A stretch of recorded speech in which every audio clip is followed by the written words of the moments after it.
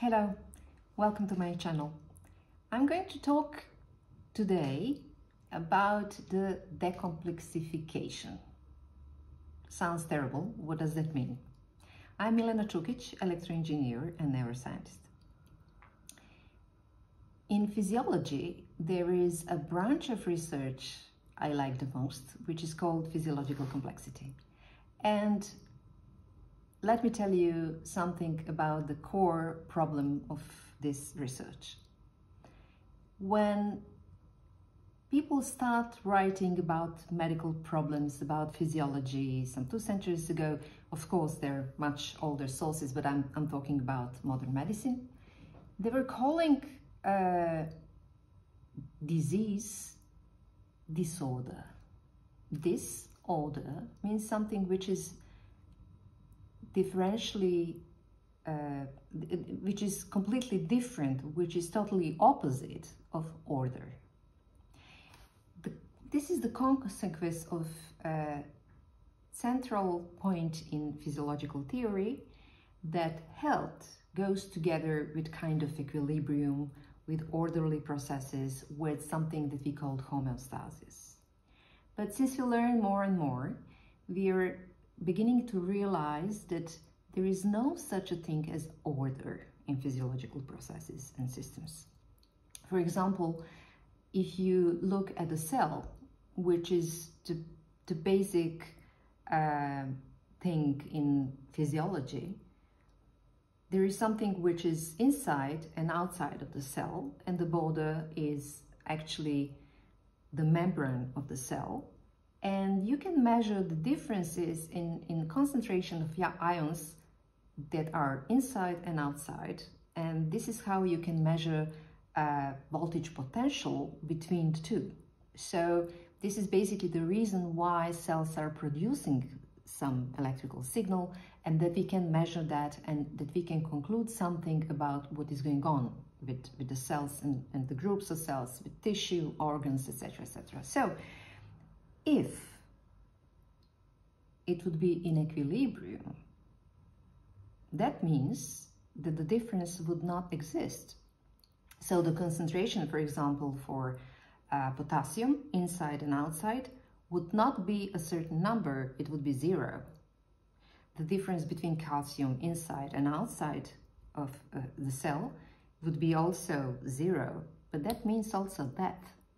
So living systems are obviously something quite more complicated than simple equilibrium. So to go further, many people who started applying nonlinear dynamics. When I say nonlinear dynamics, this is actually a series of mathematical models devised for statistical physics or before, which actually gave very good results in quantum physics. So when you go into physiology, you can see, for example, that there is no equilibrium. Every cell is somewhere close to the equilibrium, but not in equilibrium, because equilibrium equals death. So what is then order and what is that disorder? People who start analyzing the dynamics of cells and tissues and their physical state actually discovered that this is quite the opposite of what classical medicine taught of it. For example, if you have a signal recorded for a healthy system, let's say healthy heart or healthy brain, it is nonlinear, it is non-stationary, and it is not predictable. And that goes well with how doctors started to make diagnosis in their patients, because patients who have certain disease or disorder are having the same symptoms or similar symptoms. So they actually have characteristics which are quite different from healthy people who doesn't have that kind of problem. So this is something that we call stereotypy of disease.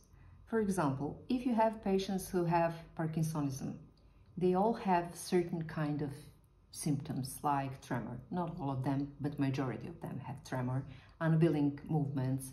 They have certain kind of things that medical doctor is looking for to confirm the diagnosis that that person have that particular disease. So how we can quantify that? other than looking for the symptoms which are apparent.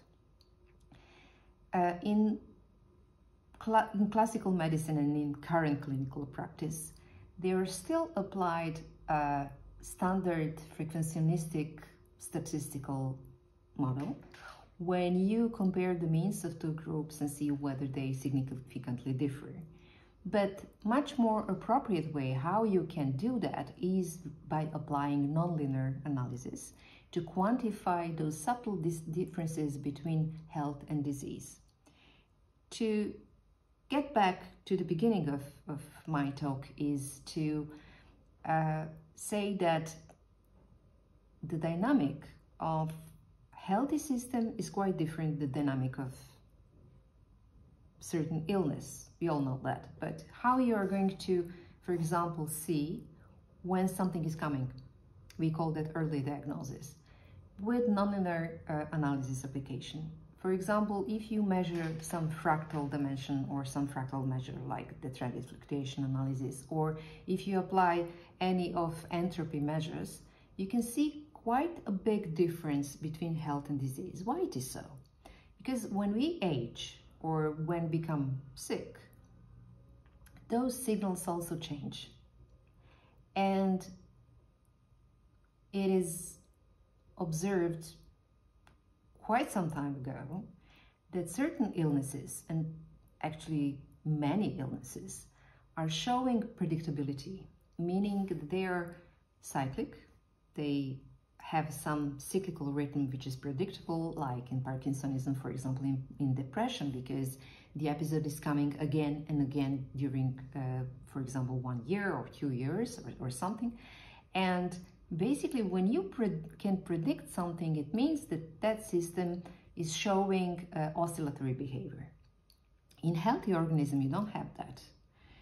Healthy organism doesn't show simple dynamic.